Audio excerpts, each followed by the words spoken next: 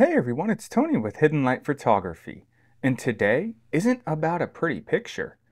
It's about something unimaginably far away, something ancient, a single point of light and what it represents, and the challenge of capturing it from a backyard.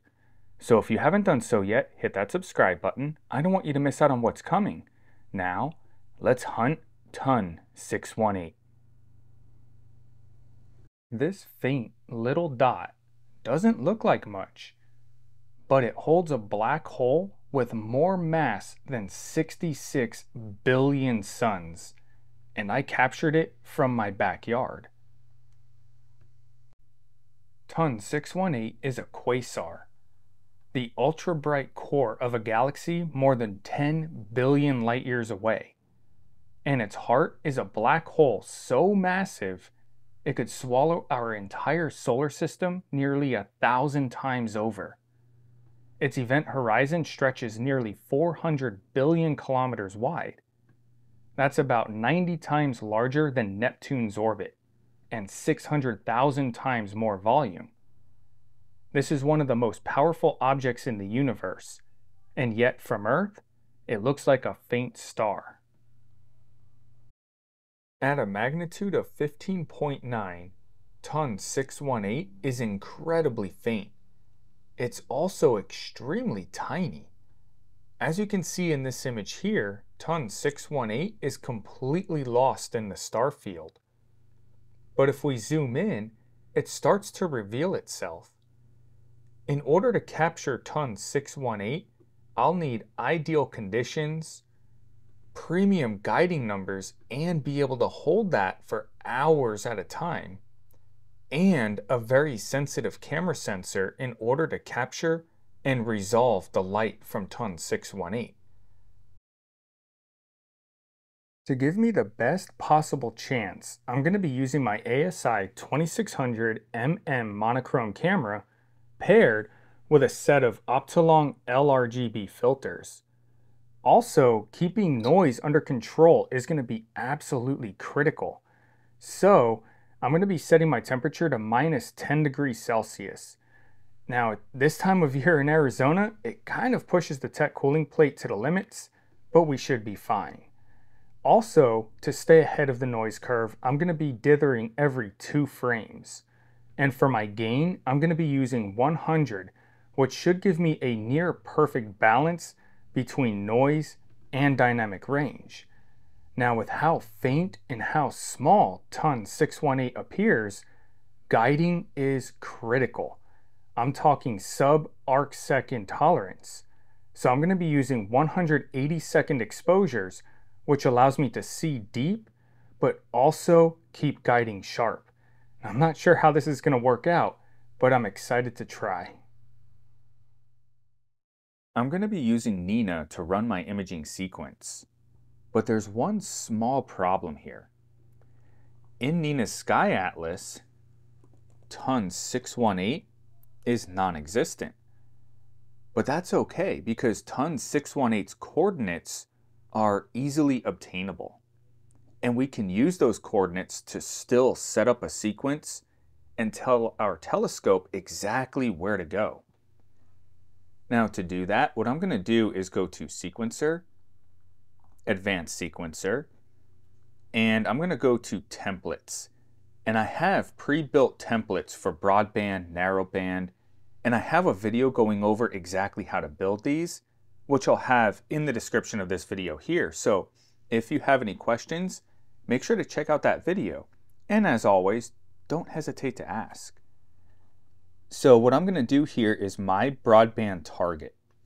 I'm going to pull that onto the workspace, and that gives me the ability to set coordinates as well as everything else that we'll need to image Ton 618. Starting with the coordinates for RA, our coordinates are going to be 12, 28, 24.5. And for declination, we're going to be doing 31, 28, 39. that's going to center ton 618 in the field of view. Now, ton 618 is going to look like a star field. So I'm not too concerned with rotation, so I'm just going to leave that at 0 degrees. In my template, I already have meridian flip, slew center rotate, guiding, autofocus, everything that we need to image ton 618. And again, if you want to check it out, I'll have the video on how to build this in the description of this video here. So for luminance, I'm going to be running 90 180-second frames. Gain is going to be 100, offset 50, dithering every 2 frames. And again, that's for luminance. For red, green, and blue, we're going to be doing 10 each at 180 seconds. Gain 100, offset 50, dithering every 2. For green, 10 frames at 180 seconds. Gain 100, offset 50, dithering every 2. And finally blue, 10, 180 seconds. Gain 100, offset 50, and dithering every 2. Now, up at the top, we want to put in my startup, which is going to cool the camera. We want minus 10 degrees Celsius. And then it's going to unpark the scope. And then once everything is done, we'll go grab my end, which is going to warm the camera and park the scope. So now we have everything set to image ton 618. And what I'm going to do here is I'm going to save this, and we're going to put this in the same directory that we're going to house all of our ton 618 images. I like to pre-set up everything, so once I get out under the stars, all I have to do is just load and go. So we'll just go ahead and save that, and then once we get out to set up, we can just load everything up, slew center rotate, and off we go.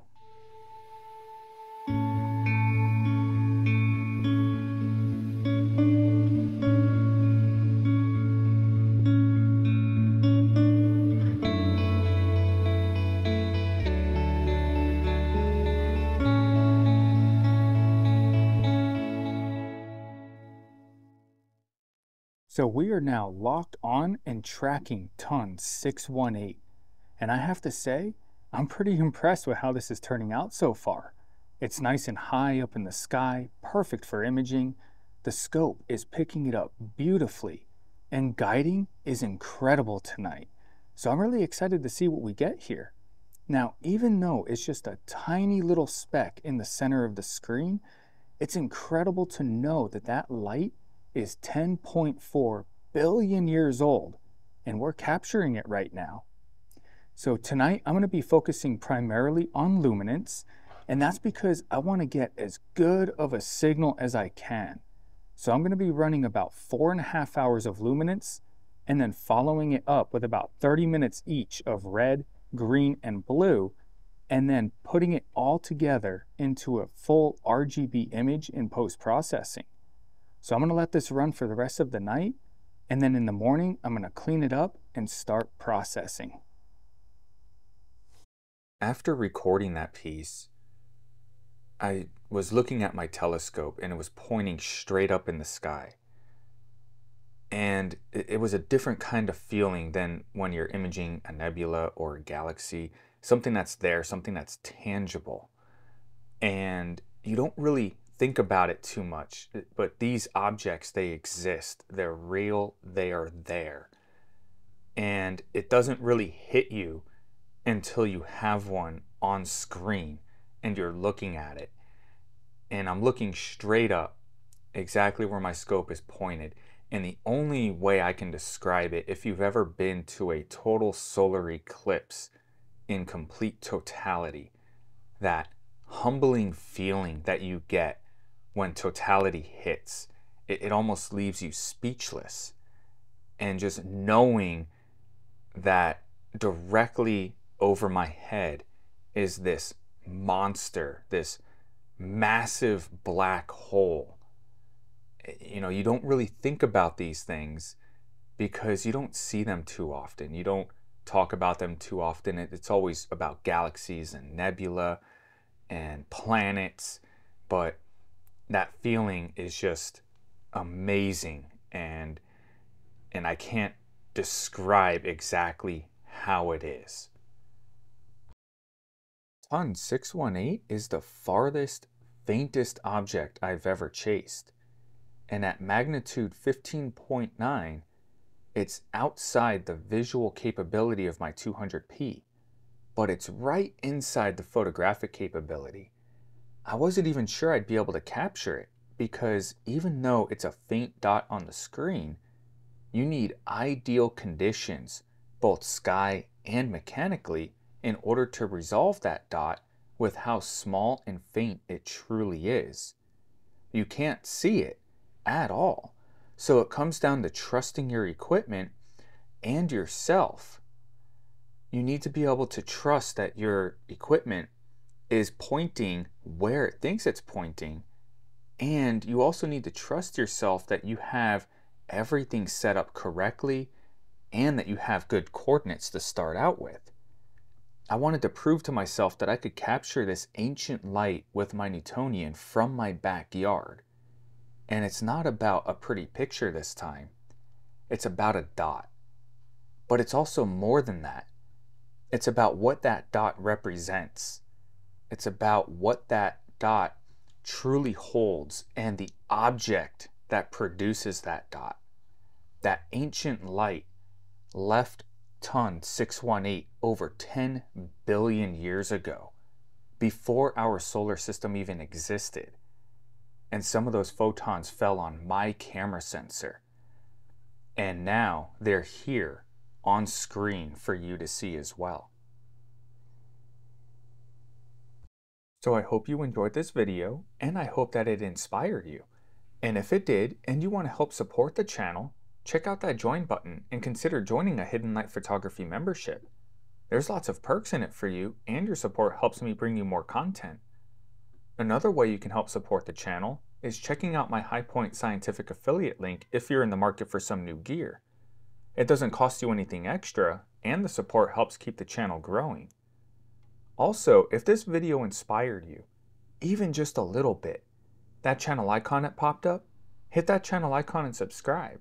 I don't want you to miss out on any future content. Drop a comment in the comment section. Tell me about a journey that you took that was out of the ordinary. And have you tried to capture Sun 618? I'd love to hear about it. And then check out that next video. Until the next time, clear skies.